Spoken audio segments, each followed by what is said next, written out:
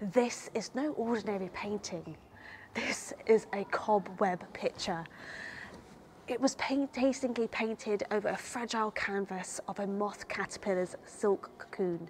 The cocoon had to be unravelled into sticky threads and cleansed of insect parts and droppings before being pressed into a frame and stiffened with a brush of milk.